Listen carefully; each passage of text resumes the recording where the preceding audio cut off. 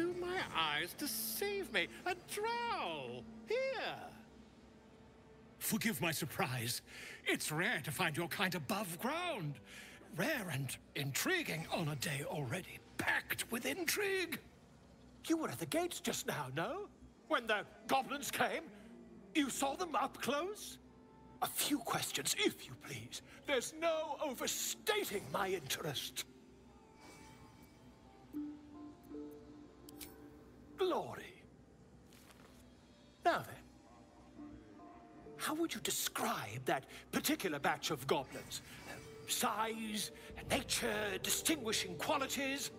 You search your mind, successfully recalling various details of goblin behavior.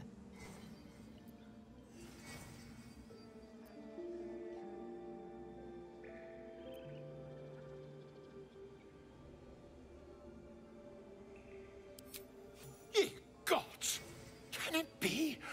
How terribly compelling. And the dragon they had marching in the rear, was it of the brass or silver variety?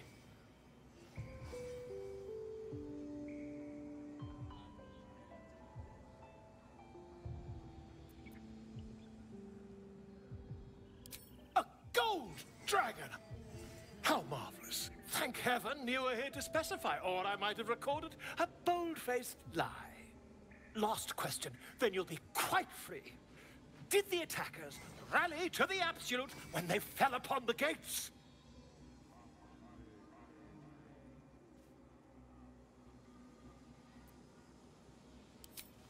They did, didn't they? Oh, curious. Oh, curious indeed. I've interrogated one, a captive in this very camp. She reports they've abandoned their god Maglabiet in favor of someone called the Absolute. The scandal!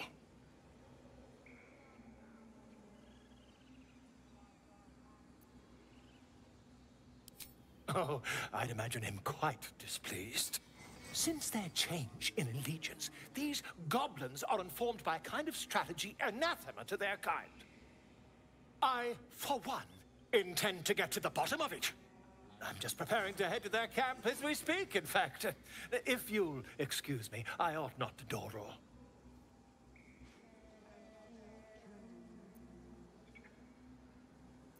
Why, goblins, obviously. Well, someone ought to chronicle these curious events. I'd heard the master of this place, a druid called Halsin, might be able to point me in the right direction. But he's been quite captured by them already. Ironic, really. My friend, every story benefits from a dragon. Until we meet again. My, a scholar after my own heart. Spent much time among goblins?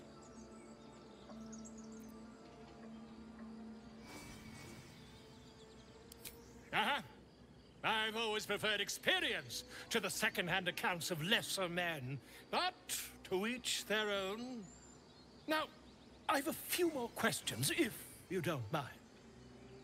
And the dragon they had marching in the rear, was it of the brass or silver variety?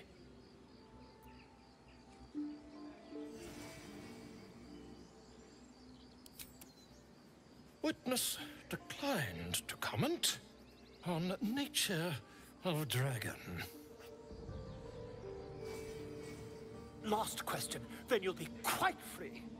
Did the attackers rally to the absolute when they fell upon the gates? They did, didn't they? Oh, curious. Oh, curious indeed. I've interrogated one, a captive in this very camp.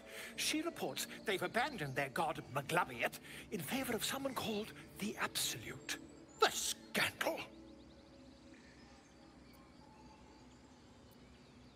Never you mind. I'm on my way to their camp as we speak. I always knew my studies in Gukliak would come to some use. Oh, never you mind.